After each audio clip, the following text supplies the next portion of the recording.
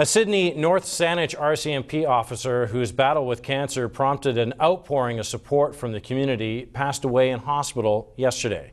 Constable Robert Lacroix was diagnosed with terminal cancer last April and given only weeks to live. The 38-year-old father of four had one dying wish: to take his wife and four children to Disneyland.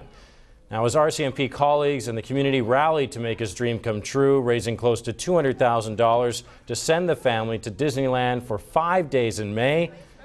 He passed away in hospital Thursday. Arrangements for a community memorial are being made.